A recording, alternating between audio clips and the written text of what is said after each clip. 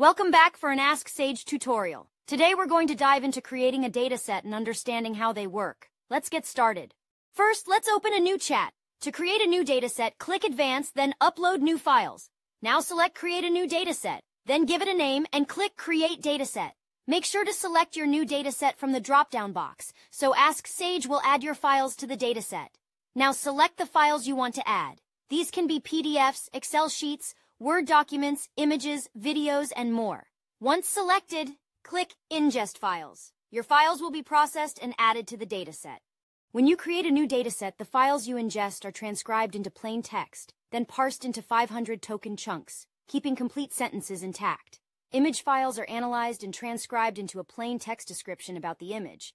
The actual image is not part of the dataset. All of the chunks are then compiled in your selected dataset.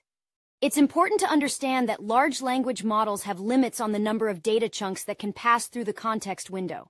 To identify the most relevant data chunks to a query, the dataset is run through a semantic search before determining which data chunks, within the set limits, can become part of the context window.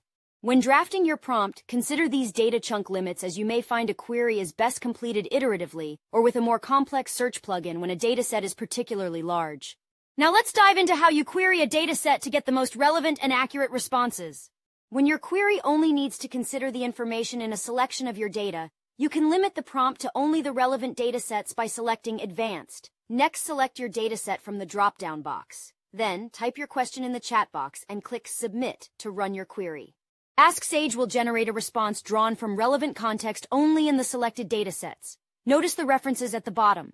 These references promote transparency and accuracy by ensuring that the sources informing the response are cited. Thank you for watching this tutorial. Happy querying!